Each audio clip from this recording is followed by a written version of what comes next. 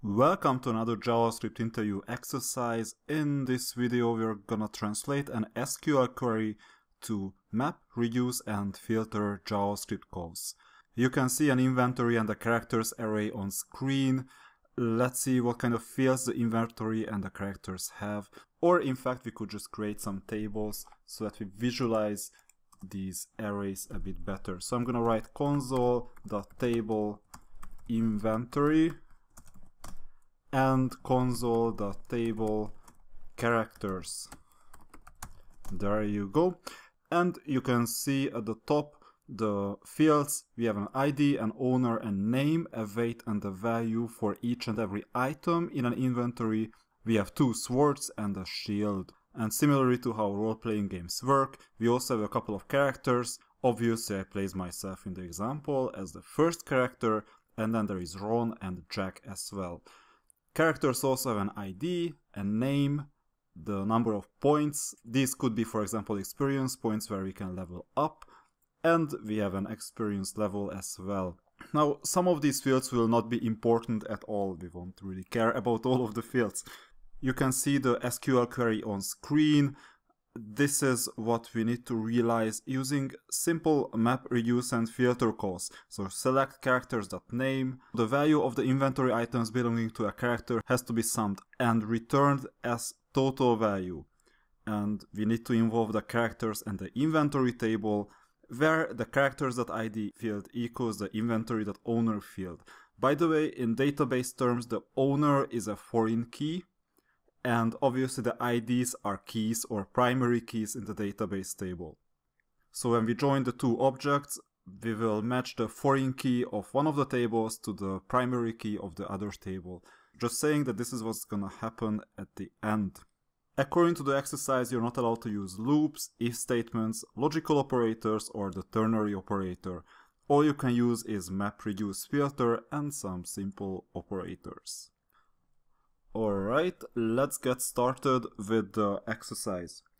So the first thing that we're gonna do is we'll check what will happen to characters if we map them in a way that we have a character and we return the name of the character.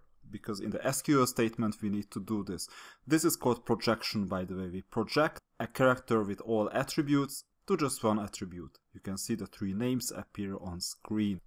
In fact, I could move this to the top so that you can see the results better. Now, we need to make this a bit more complex. So instead of returning just the character.name, we have to do something else. Because beyond the name, we also have to find the items that belong to the characters with the given name. So at the end, the return value is going to be nothing else but the character name, so name c.name. This is what we're gonna return, and we're gonna just return the item count as an experiment. We will just settle for the count and then we'll modify it to the sum of the value of the items. So let's see how we can get the item count. First of all, we need to return the items belonging to character C. We can do it with a filter call, so we check the inventory.filter. Inside the filter we're gonna join the foreign key of the item. So we have first item, and the item has an owner, and this should be equal to the ID of the character that we chose, so c.id. This filtering selects the items that have an owner equal to the ID of the character that we're looking for. For now, just for execution, we will write items.length in here in the item count so that we get a data structure. After the execution you can see the results. In fact, we could also add the console.table around it, because then you'll be able to see it more easily. There is a name and the item count. I have two items, Ron has one item and Jack has 0. This matches our perception of the input. Let's see the input once more. So you have the inventory. If you want to see the character IDs, you can console.table the characters. You can see that I have the ID 1, Ron has the ID 2, so everything seems to be working correctly so far. Let me write this solution on screen once more so that you can see the result.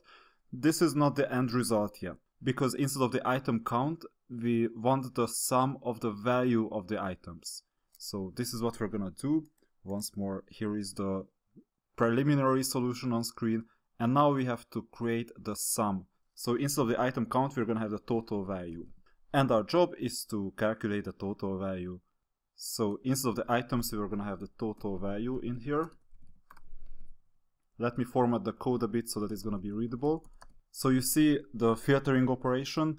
After the filtering, the return value is gonna be an array, and we can perform other operations on these arrays. So other map, reduce, and filter calls can be chained after this inventory.filter. In order to sum the elements, we need another function. This function is called reduce.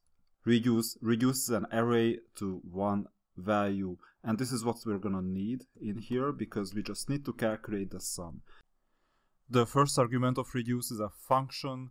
This function has two arguments. The first argument is a sum, which is an accumulator variable.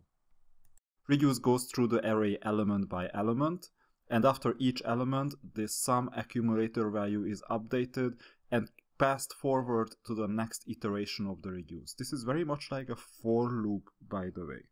And the second argument is the next item. This is the input, and we'll have to describe the return value now. So how are we gonna calculate the temporary sum?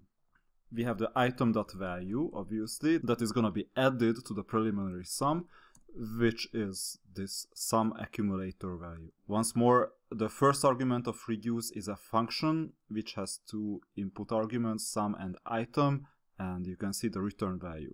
After this function, there is a second argument to reduce, which is the initial value, and this is 0. I formatted it in a weird way so that you can see what belongs to where. So here I'm going to highlight this function.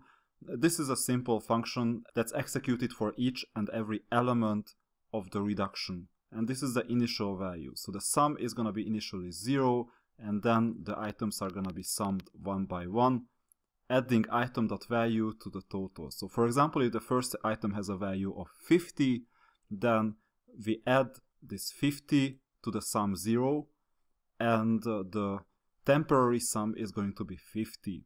Then imagine that we have a second item with a value of 100. In this case, we're going to call this function again. The temporary sum is going to be 50 because this is what has been accumulated so far. And the item is going to have a value of 100. So here we're going to sum 100 and 50, and then the return value is going to be 150. If there are other items in the list, then the third item would get 150 in the sum, and so on and so forth. So this is the way how we calculate the total value. Let's execute the code. Whoa, everything is working as expected right away. So you can see the total values: 150 for me, 150 for Ron. His sword might be quite expensive. Let's see the items once more just to make sure that everything was correct. Yes, this sword costs 150, and these two items were mine, the sword and the shield, and the sum of the values is indeed 150. This is the solution to the exercise. You can see the full solution on screen. Just marinate on one thing before we finish this video. Check out the SQL statement and compare and contrast the SQL statement and the map reduce filter solution. They are very similar in nature, and there is a mapping that we can use to write SQL in terms of map reduce filter, or we can translate the map reduce filter back to SQL. I hope you liked the exercise. This was exercise 20, by the way, in my book ES6 in Practice. So if you're interested in 19 other exercises, check out my book. And don't forget to subscribe to this channel because you're gonna get weekly updates on topics related to developing maintainable web applications, mostly in JavaScript, but I'm open to dealing with other languages as well. See you in the next video, take care.